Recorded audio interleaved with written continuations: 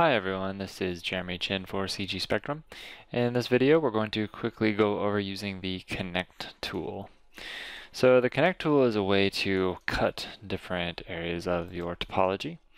The first and simplest way is just to select some components. So we're going to go to our multi-component tool, select a vertice, an edge, we'll select this face, and this vertice.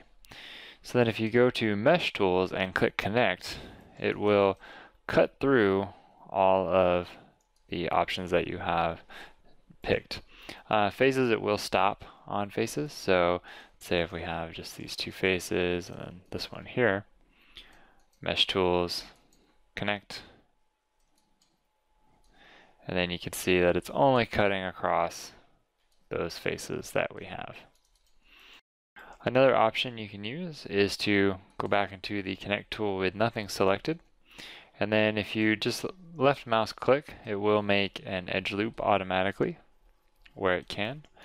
And then if you want to continue that, you can just hold down Shift and go ahead and select the components that you want to be connected together.